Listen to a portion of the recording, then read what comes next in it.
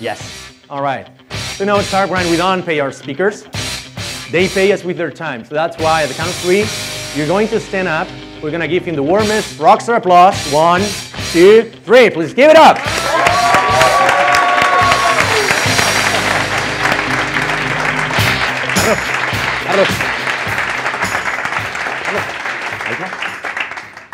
Thank you very much, Javi. Oops. Yeah, we need some water. Oh, that was dangerous. Dude. He always tried to kill us. Great. How many times have you been welcomed by a flying bottle on stage? First time. First time. How about as a rock star? First time. Like this, first time. Great. Thank you very much for your cooperation. Tell us a little bit about the first time you actually spoke on stage at an event. We were commenting on this, and I found it really funny. What happened, and how was it? Where was it? Well, it was literally right when we started the company. And when you start the company, you know kind of what you're going to do, but not really what you're going to do. So you go into this stage, right, and they tell me, no, don't worry about it. It's a very, superficial talk. Long story short, I think it was in the Mobile World Congress, and there was 550 people in that room. It was my first talk ever. Not bad. I literally shat on my pants. I feel kind of the underdog here. You've spoken at the Mobile World Congress. What are you doing here? I know, right? I know. Now, how about this? This is a little bit one of the things I wanted to comment about with you, and the conversation is going to be also about. Okay, there was a slide about. Yeah, we can have the slide. Because you guys have chosen Barcelona, and you are betting very, very, very strong for Barcelona. But let's talk before we're getting there. Let's talk about startup culture, startup scene, all about this fake it till you make it thing. What part are we liking more? What part are we liking less? So kind of like what you spoke there. Do you think you actually deserve there? Did you have imposter syndrome or something like that? Again. So the parts that I liked and the parts that I didn't like. Yeah, exactly. About the startup culture. In Barcelona specifically? Yeah. Just in general? Just in general. So look, what I love about the startup culture, you should say, is that you go out there to try to solve problems that a lot of people have, right? And you try to solve these problems with really smart solutions. So I really like the empowerment that startups bring to people. All of a sudden, you can go into a room with 2 or 3 smart individuals, and you can create an amazing company or an amazing solution for a real problem in the world. So from that side, I'm completely hooked. This is why I do it. And then from the other side, of course, you have maybe the not so great parts. Is depending on the path you take. Let's say if you take the self-funded path, the VC path, the crowd-funded path. Depending on the path you take, the journey is very different. So, and I think for me, in the whole time, it's been a bit of a struggle to be able to grow almost artificially so much just to get to numbers because that's the path we chose. So basically having to accept some things that don't feel natural as a first-time entrepreneur, for me, it took time for me to accept and for me to understand, I would say. Let's talk about the idea, because it seems to me like you started the idea while you were working at Booking.com. So you discovered a need that was there. So kind of I feel like the idea came to you. You didn't go to search for an idea, right? So can you explain a little bit how the process was? Yeah. So I was at Booking.com, right? And there was this huge demand for people trying to book with their corporate emails, right? Just going through the normal platform. And the reality is that the platform was not built for normal consumers, for normal business travelers. It was built for consumers. And just to make it super simple, business travelers want to prepay, right? And at Booking, everything is post-pay. So you pay when you get to the hotel. And to change that infrastructure is a huge, huge challenge. So I knew that they were never, they told me specifically that they would never go in that direction. Why? The market is 1.3 trillion. They had captured up to that point maybe 9%. They had 91% still to capture. And they said, why in the world would we do something else other than that we can do really, really good, which is leisure travel? So that for me kind of was like the check mark where I said, okay, this is not going to happen here. It's going to happen somewhere else or me. And I left it there. And I left it there for a bit. And what happened? When did you pick it up again? Because it feels like you had an idea that was waiting for you. It came to you. And it was proven, actually. So you could say, like, well, Booking.com has already got this data. It's not me, like, testing an MVP. Well, it was proven that companies were trying to use consumer tools to solve their business travel problems. So it was clear that there was something missing, right? Why are people coming to Booking.com and not to Booking.com for business, for example, right? So there was a clear need. But in my mind, also being within Booking, I knew how complex this need was. And then one of the things that threw me away was, man, we're in 2018. Well, back then it was 2015.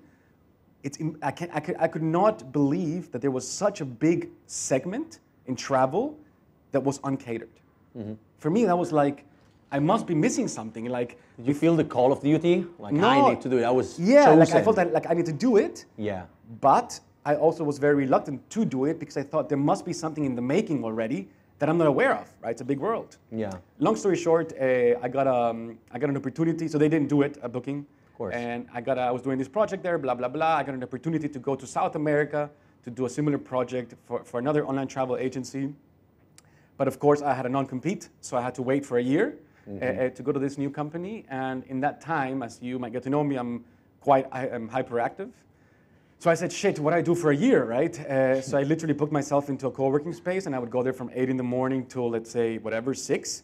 And I started writing the business plan for a business travel platform. And I said, you know what, whatever, I'm just going to write this, do a prototype, you know. And if I get two things, if I get partners and funding, maybe I won't do the job. Long story short, I pitched it once to a few guys from Booking. They told me to fuck off. I pitched it twice. They told me to fuck off. And then the third time, we met for the birthday of one of them. This guy was the B2B director at Booking.com. So he had B2B experience, which is what I wanted. Yeah. Right? So I went to his birthday. We met in Ibiza. And my birthday present was pretty much a new version of the business plan he had before. Yeah. And my birthday present was like, dude, here is the business plan. And this is why you should quit your job and your department. That was before the party or after the party? It was actually, we didn't party that much. We drank a lot of wine. No, of course, Ibiza, no one parties there, yeah. How did he react to receiving such a, extraordinary gift? You know, I think I said it with such a conviction that I think he knew that he had to at least read it. Just read it. Just read it. Just fucking read it. Yeah. And then he read it, and then I could immediately see how his perspective just switched. This was my first one, right? Your first one, yeah. I didn't want to be, maybe this is important for you guys, I didn't want to be CEO from second one. Like the last thing I wanted was to be CEO. I wanted to be in the kitchen, building stuff, getting dirty, working with the teams. That's my passion. That's what I do, right? Yeah. So my goal was, let's find a CEO, but I'm also not a technical guy. So let's also find a technical guy. And to find these two things, not only a technical guy, a CEO guy that has, the experience, the time, and the money, and they have to believe in your idea, quite a few stars have to align for that to happen. And that's why I did it. So when those two things came into place. And how did you convince the others? Because obviously living like a well-paid job, like working at Booking.com, which is, it's not precisely a startup, so it's difficult to leave the management positions. How did you convince them? Just by the business plan? Or did you actually play the CEO role of having to charm them into joining you? Well, it's quite easy.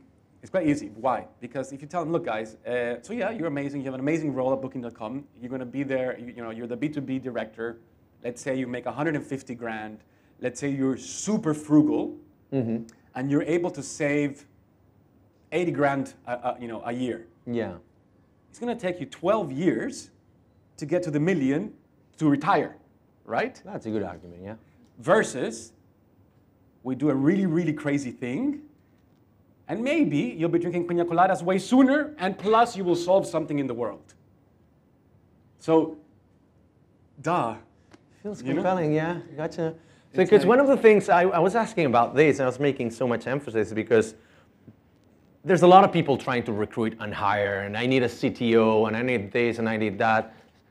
It's really fucking difficult, right? It's the most difficult thing. But one of the cool things is that they think they're going to meet somebody like in Plaza Catalunya or something. Sometimes you need to pitch your asses off to really high-profile people like he did, right? So what other advice would you give to people who need to pitch somebody like a really high-profile at a corporate? Hey, I want this guy at Vodafone. I want you to be my CEO, for instance.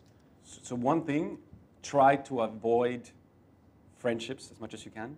All right. Because that will go south in 99% of the cases. You think, oh man, this guy is my buddy, I love him to death.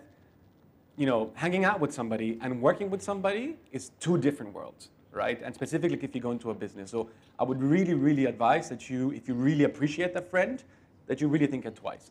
That would be one. Two would be that you really, meeting somebody once is not enough. You have to meet them at least a couple of weeks. You literally have to date with them. Guys, you're getting married. This is the way you have to see it. You are getting married to this person. I mean, you're signing more documents than when you get married, and there's, well, it depends how you see it. There's a lot in stake, you know, equally like in a marriage. Maybe more.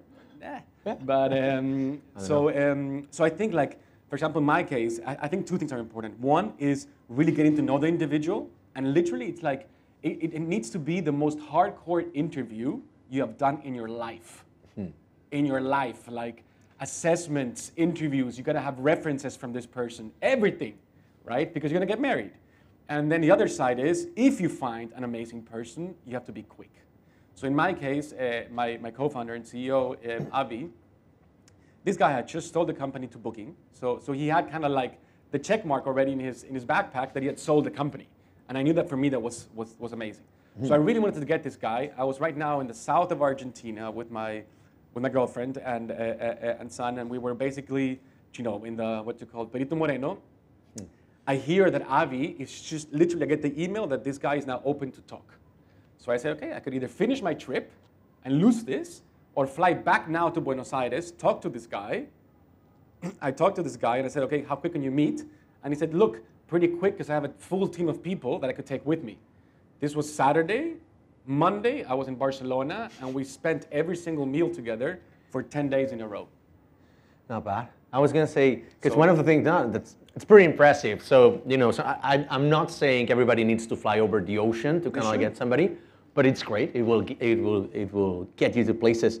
One of the things is when we're pitching these high-profile people, they have a lot of compensations, they have a lot of comfort, they have, you know, big salary. So probably they're not the right kind of first-time entrepreneurs who would just go without a salary for 2 years, eat ramen and all that shit, right? How did you do it? What were your initial conditions? Did you have a salary from the start? Did you bootstrap it? So my conditions were, let's stay away from funding as long as we can. Until we have something to prove. So we funded it ourselves. Initial investment, right? So we didn't even do family or friends. We did ourselves. Okay. So only fools, right? Huh? Only fools. Only fools. No family and friends. We went pretty much all in for what we had, and that was it. We went all in. We got 3 or 4 guys. We built the first MVP for 8 months. They told us it sucked after talking to 200 companies, so we went back, and then we pivoted, and then we built something in 4 months, which is what took us to where we are today. Speaking of that MVP, right? Yes. I was slightly commenting on the fact that most startups seem to engage in this fake it till you make it attitude. A lot. Yeah, your MVP was quite far from being complete while you were selling it, right? Is that the case? How was the process? So look, like in a startup, right? Like well, you can admit it. We're gonna cancel it out the video. Don't worry. So imagine in a startup you have a room full of resources, right? Employees, whatever you want to call it, and every day that passes is 1 year or less that you have, right? So, and the only way you're going to accelerate your learnings and your final, let's say your final real MVP that potentially is going to have a good market fit is to talk to customers as fast as possible, right? I know it sounds like common sense, but a lot of startups don't do it. They wait, they build, and then they go. Don't wait. Build as little as you can and go, even if it's horrible. And believe me, like, actually learning how to say I'm sorry becomes a really easy thing. Like, I'm sorry, it doesn't work yet. And then you come back again in 2 weeks, I'm really sorry. And then, but to make the long story short, what we did, we had a decision to make when we pivoted. We said, okay, we're going to become a full-blown travel agency for companies. What does that mean? They need to be able to book flights, hotels, trains, expense management, cost centers, departments, travel policies. Name it, we have to have it, all right? Shit. All right, so how do you start? What's the first thing you do? So what we did is that we said, okay, right now the companies that we're targeting, they're going to 2 different places.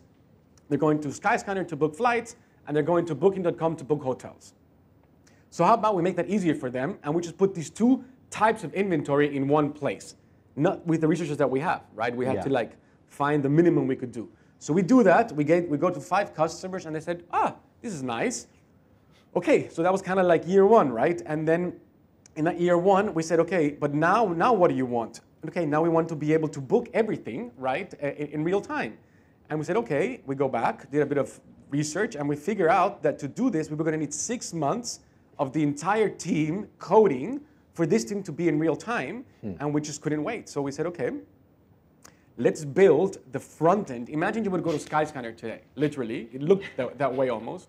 You go to Skyscanner today, you would say, I'm going to go from Barcelona to London. You would see your flights. You would enter your payment details, your traveler information, all that stuff. You would click on pay, and then you would get a confirmation. And in that moment, what actually happened was simply an email was created that went to my inbox saying, Alex wants to book. Be quick or the price might change, right? And then we did that for 3 months while we were building. You were actually losing money then. A lot. Yeah. Wow. A lot. But we were losing less money than what we were learning. Yeah. You know what I mean? So yeah, there was an opportunity cost. So exactly. So we did it. So we did that for 3 months on shifts of 3 hours, and it was probably the most painful part of the ride until now. I would say from a physical standpoint. But man, like all of a sudden in 3 months, we had gone from a completely different model to this, to having customers, data, insights, and I think it was by far the best thing we could have done. So what was your biggest fuck up in that process? Did you really fuck up with somebody that said like, oh Jesus, we lost a ton of money here? Was it like some big fuck up there in terms of technology or? Massive. Yeah? Massive. Can you tell us a little bit? Maybe not say the name of the client, but. No, I won't say it. No, I won't say names, but it was me. It was me. I massively fucked up. So I had just started the company. I don't know how to start. So I was advising this company in South America where I was supposed to get the job. And I told them, hey guys, I'm not going to take the job, but I'm going to advise you, kind of like to make it up. And I'm going to go to Barcelona to start this company. So in the first 3 months, we put the team together and we were building the MVP. Yeah. Me in Buenos Aires a few weeks. And then so I would work during the day, give the consulting. And in the night, I would go with the developers. We would do the sprint planning and the whole thing for TravelPerk. So one of those nights that we're working with them, my only designer tells me, I quit. Yeah, nice. Yeah. And it's the only guy I have, right? Yeah. And I'm like, all right, bienvenido, ciao, there's the door, thank you very much. Life goes on. And then there's two options what you can do. You can either like scramble and try to get a designer as fast as you can. Yeah. Smart decision. Or do it yourself. I saw that coming. So what did I do? I locked myself for a weekend. Yeah. Literally, and I learned how to use Sketch. Nice. I basically learned how to use even Photoshop. I even learned, I In learned a how weekend. to use all the, yes. Wow. It was taking me a intense. lifetime, but yeah. Well, you can imagine how the designs came out, right? Yeah. And we built it. So dude, like that product, I still have it. But that's not a fuck up. How is that a fuck up? It's a fuck up because I should have when you're an entrepreneur and you're a really small group of people, you really have to understand, okay, there's some things that you really should hustle and do yourself. Yeah. All right. And there's some things that you shouldn't. How about the fuck up where you actually had to say, I'm sorry to a client? Is there any you can share? Oh, yeah. Just one, I mean.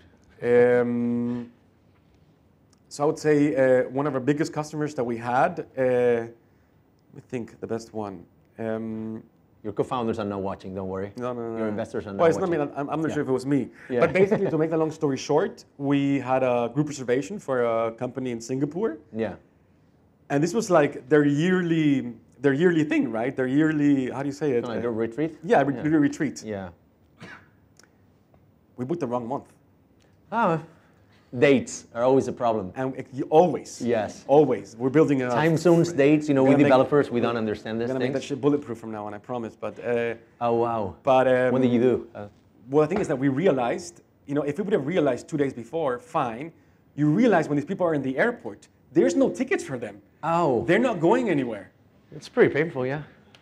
So that's probably one of the biggest, because then you have to it's so you called them? Huh? It was actually you calling them, or how did you solve that situation? Oh no, it was me, it was us, it was the leadership, and we, but it happens, and we just have to move on and learn from it. All right, let's go back to your team and how you settled in Barcelona, because you guys are very vocal about being in Barcelona, right? And we know Barcelona is the best city in the world, but we've got some problems. And we must talk openly about it. What I like about your blog is that you published this blog post a few months ago that was like, hey, pros and cons of headquartering in Barcelona, which I found really interesting. because it was a non-partisan view. It's not like, yeah, Barcelona is awesome, you know, it's easy to hire and like it's cheap and there's this and that, but it was pretty well balanced. So how is your experience, and in hindsight, would you do it again if you had to, you know, create another company? Would you do it in Barcelona? So I for sure wouldn't do it in Barcelona anymore. No, all right. because of the taxes, right? Exactly, because of the taxes. No, I would totally do it in Barcelona again. Great. So I guess the question is why we're here, right? Yeah. Why we're here. Okay. Good things and bad things. We've got a few people that are not from Barcelona tonight, that they're coming from abroad. So it's good for, you know, we need to attract some business, but give them the full perspective. So the good thing is that up until, let's say, a few years ago, Barcelona was always kind of a bit off the radar, I would say. You know, you had Berlin, you had London, you had Paris, Amsterdam. These hubs were just growing, and Barcelona was there, just under the radar, which was amazing because you could get, you know, really cheap rent, you can get, you know, a bit of a cheaper labor force, etc. But that has changed now. You know, now Barcelona is getting bombarded with great companies, which I think is fantastic. I don't care if now talent costs a bit more. No, but that means that we have a way better ecosystem with way better talent. And so all in all, I think Barcelona has everything it takes to become a wonderful ecosystem. They got the infrastructure, they have the talent, they have the, you know, the investments now coming in, so the capital. Yep. I would say the only thing that really Barcelona has to wake up is in the bureaucratic side of things. All right. I think that in what sense is that? No, I mean, you know? it's super simple, right? Like if you want to be in the main stage of startups or become a major hub, then shit, things need to happen overnight.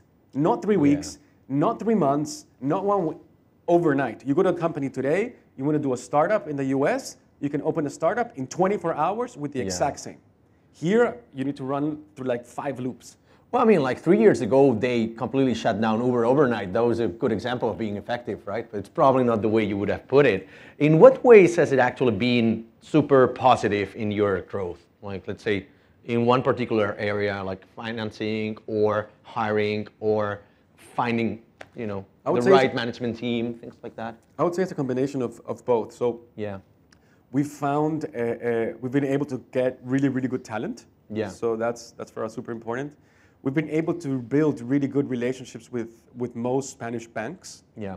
Also those based in Barcelona, which for us is quite important because we have quite a bit of a intense cash flow thing that we have to manage, right? Mm-hmm. So for us it's very important.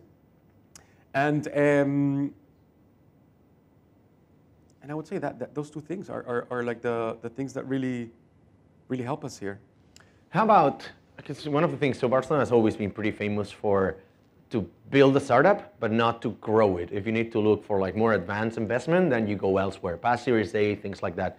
Do you think it's still like that, or you can do it from Barcelona? Not anymore, right? I mean, what's your opinion? I think that myth has been now broken, right? Yes, in the beginning, right? It actually depends on who you talk to, which investors you talk to. A few that if they come specifically from the UK, I did notice that they were quite keen in the early days for us to be based in the UK. Yeah.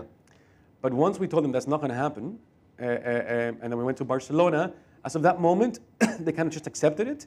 And from there on, we've taken along a lot more investors. And to be honest, the only thing they might tell you is, hey, I would rather invest in a Delaware company, so the holding of the company might not be in Spain, but in the US. But why did that happen? Why did they want you to be in London while, you know, you're not fintech, so you're not, or either like gambling, things like that? I think it's a matter of trust, not regulations, right? It's a matter of the trust in the system. Yeah. Can they really trust the legal system, the banking system?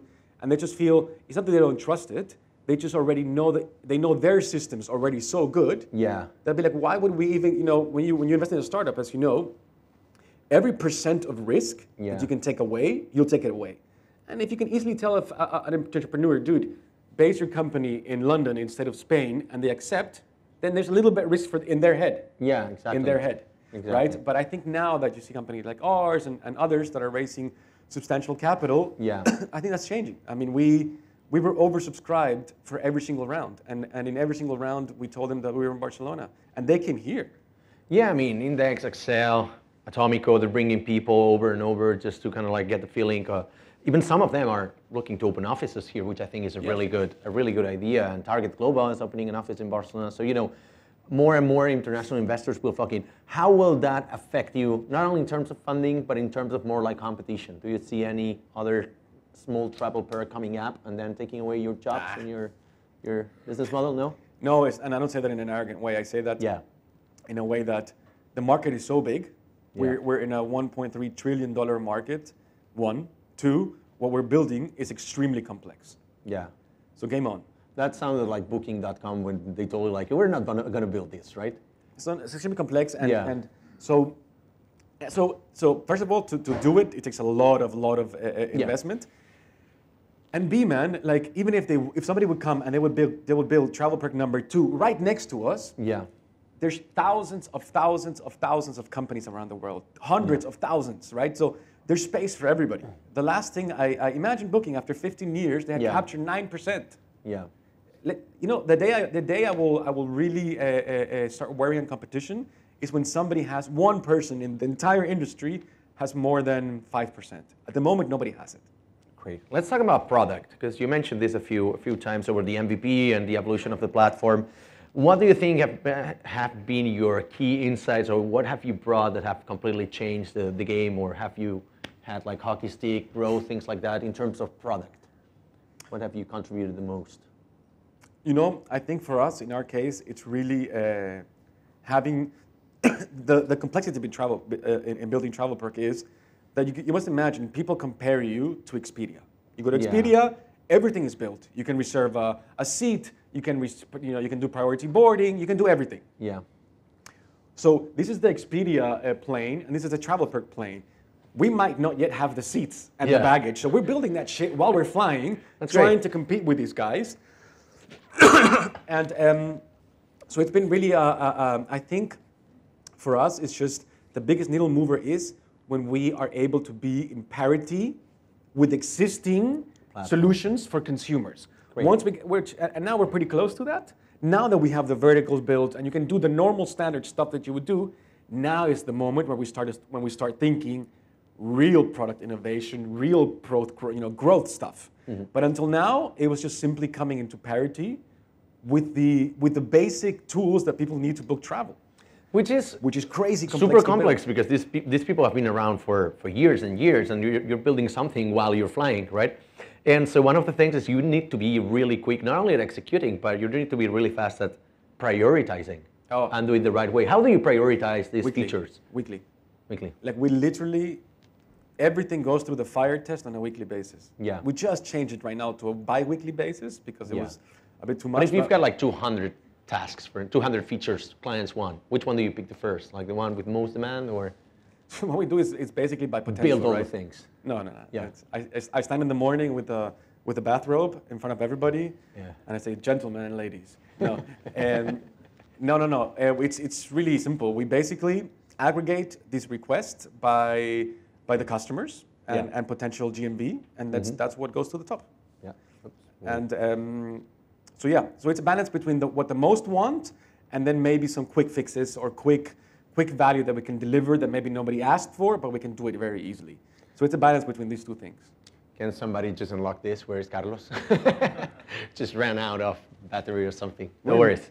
We can continue like this. No, because it's one of the challenges, right? So me as a developer, I've seen this, and the client just wants this and this, because a client has requested this. Like, how many clients have actually requested this feature? It's like one, but it's a very important one. So what would you prioritize, like bigger clients, or which brings you into another set of different problems, or smaller features but with a bigger demand? Which one do you build first?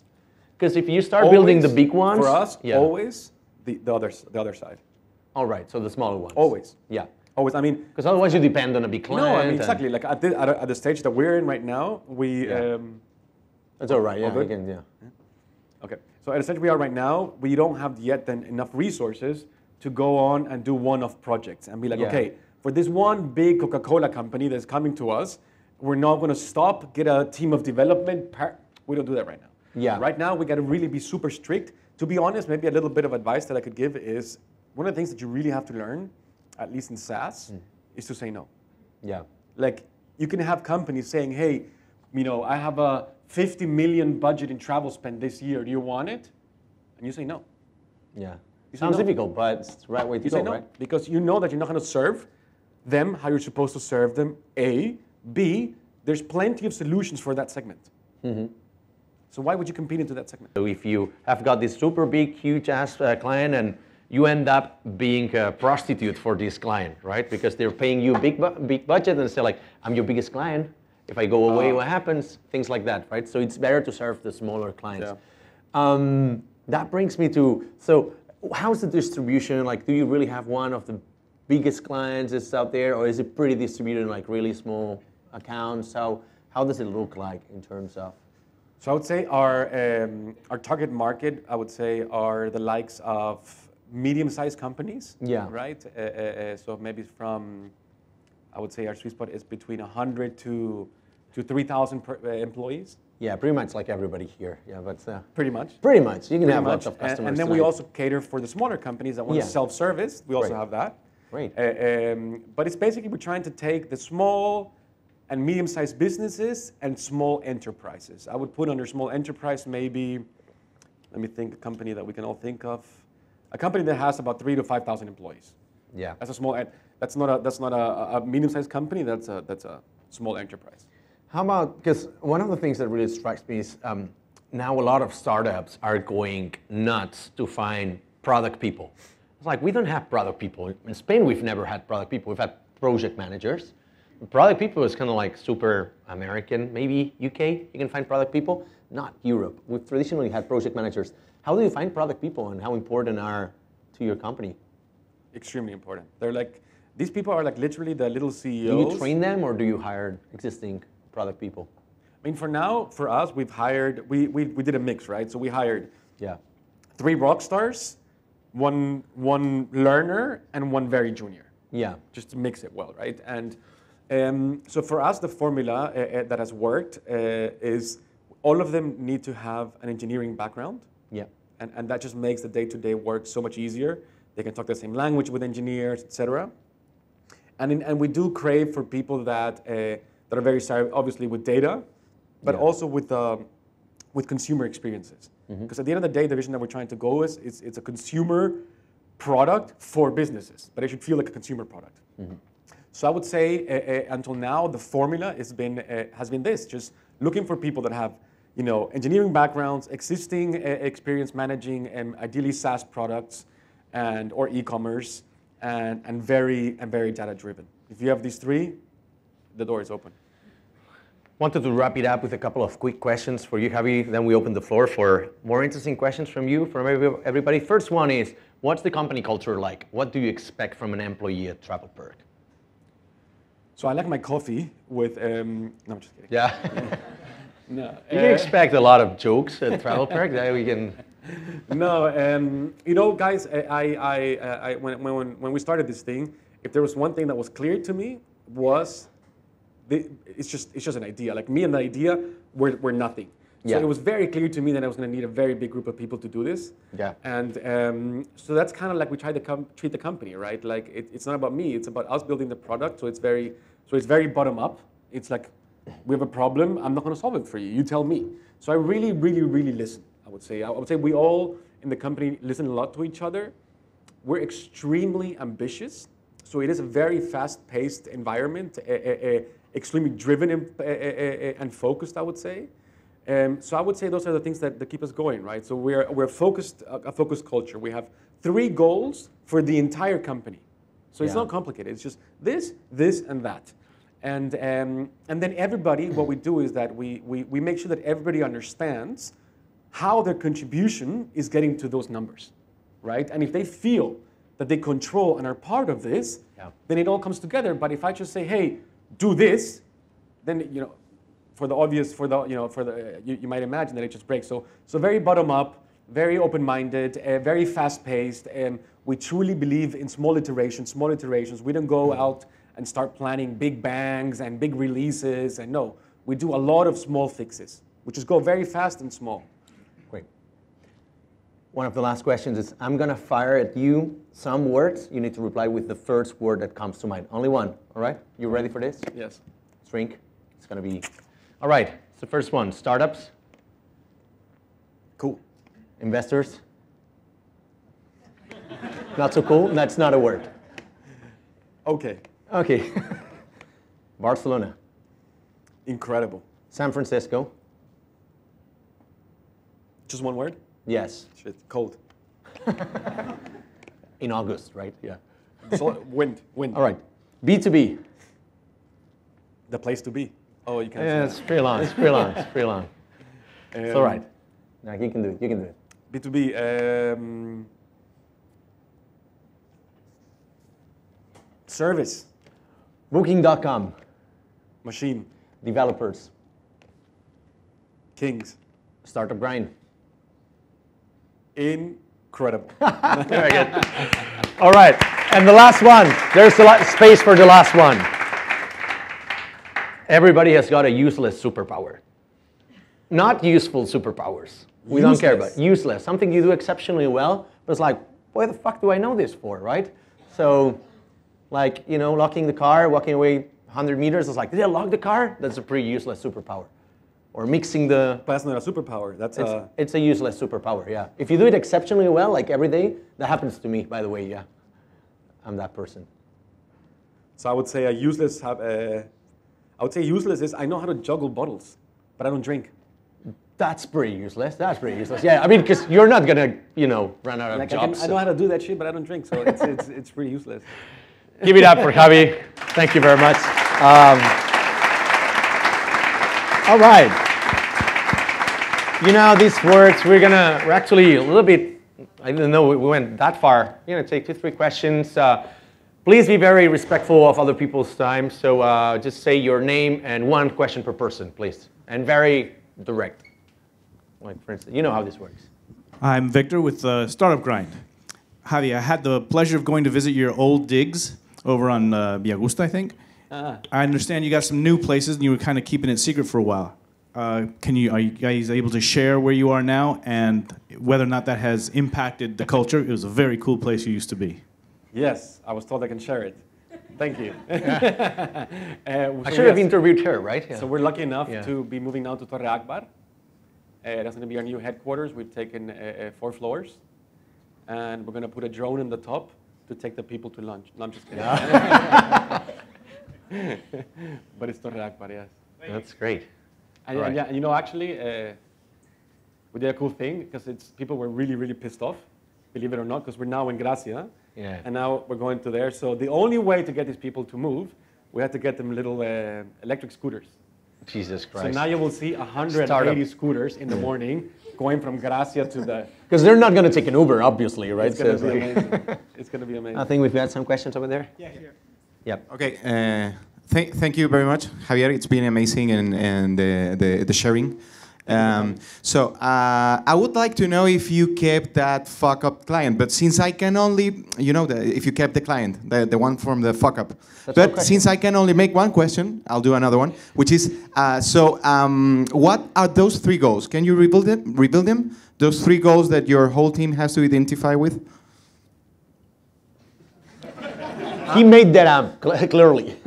You mean in terms of the things that are... Yeah, you said like there's three things. But what was the context? I forgot by now. What were we talking about? Like... Company culture. So I would say, you know, we're extremely bottom up. I would say we're extremely... I'm not sure if I'm going to use the same words, but it's what it is. So we're extremely bottom up. So we really empower the people to become part and for them to understand why is this the lighthouse and what are you doing to contribute to that and how is that really important, right? And so we give people that, we give them a voice, we allow mistakes. I would say that's extremely important. And overall, we're just a very intense, high-paced bunch of people that are really ambitious and want to build stuff. But it's very low-key. I mean, if you see any video, you'll see that we're a very group of very friendly people and very smart, trying to build somebody that nobody has built before. It was different words, but I hope I got you the message that you wanted. That was very accurate. Hi, I'm Matsman from Belgium. First time, right? Yeah, that's right, Alex. I would like to know how do you hire developers And what did you learn as mistakes from the past in the hiring process? Thank you. So we have a pretty set framework that we use for most roles, including developers. And there what we do is that we have basically a preliminary interview just to make sure that we're on the same page. You know, do you like me? Do I like you? Once we cross that, we tend to start off with a test, with a coding test that we do to them. And then if that is passed, then we invite them in-house to do a day of interviews, some interviews, and then some are also practical tests that we do live during the day. But that day is already mostly, okay, it's a little bit to go deeper into the technical expertise of the person, but it's mainly for the candidate to really, be sure that this is what they want in terms of TravelPerk. So it's more for them when they come to the office. The stages before are more for us to assess if it's the right person. Great. Can we take like one more? Over there. All right. If they're quick enough, we can take two. And if it's really, really quick. Really quick. You have 10-second question, 10-second answer. Okay, thank you. I just had one question. Obviously, you're in the news quite a lot with TravelPerk. You've done this amazing funding round, etc. And I can only assume that lots of people start approaching you from all kinds of directions. And I was just wondering, how do you separate the interesting proposals from the dog shit, and how do you still have time to do your actual job? That's a pretty cool question. He actually told me he filters out a lot of events, and he's here, just saying. So he's right about some things. So look, one thing that I'm allergic is just the typical sales. I get literally per day 15 different services, applications, hosting. I'm sorry if somebody, I know that this guy's host, but so a development services. I get a lot of development services. Yes. So what I do, man, I have a bunch, like hundreds of rules in my inbox that just send that off to the trash. One, two, I tend to be very selective in the events that I go to, and I really just don't go into. I tend to be very polite, and I say, hey, thank you, but that's it. I won't reply 3 times or 4 times, but I always reply. And I'm just very strict with my timeline. I have a kid, I have a family, I have a company. I really don't, can't lose the time. Great, that was a good answer. Let's take the last one, please. Yeah, last one. Sorry. Hello, my name is Christina, and my question is, I'm here. My question is, when you have your idea and it's your time to pitch it to somebody, and you go to these senior people that are working in a company that is really in the same field, basically, and they probably have connections, how do you feel safe with sharing your idea and not feeling that they can maybe use it, build it, and leave you aside? Thank you. Great question. If there's one thing I can say, is that, ideas are worth nothing. They're simply worth nothing. And yes, they could have taken it and maybe gotten together with a few people and tried to do it as well. That could have happened, yes. But a big part of the idea is the execution, right? So I've never been afraid of that for some reason. I think that to really get to the stage where we're at is really a lot of focus on execution. And just by simply hearing a cool idea, I mean, how many times do you have copycats that fail for that reason because they just don't know how to execute? So I've actually always been a pretty big advocate of being quite loud with my ideas. Like, look, there's very little people in this world that can literally drop everything in that moment and copy your idea, right? So you're going to gain more from them by them telling you what they think than them from you trying to copy. So I would really, use it as a pinch of salt and just go and just scream about your idea. Of course, if you're more advanced and you have of course code and stuff like that, of course not. But as long as it's just an idea and a deck, scream about it. Great. Well, thank you very much. We've learned quite a lot of things from you. Just how to create a company culture, bottom up, how to sell your product before it's actually complete, how to travel overseas to convince your co-founders and things like that, and go the extra mile. So I think that not only for this you deserve a really big round of applause, but also you've been probably the only speaker at Startup Barcelona that has said more swear words than I have during the interview. So, fuck yeah. So please give it up.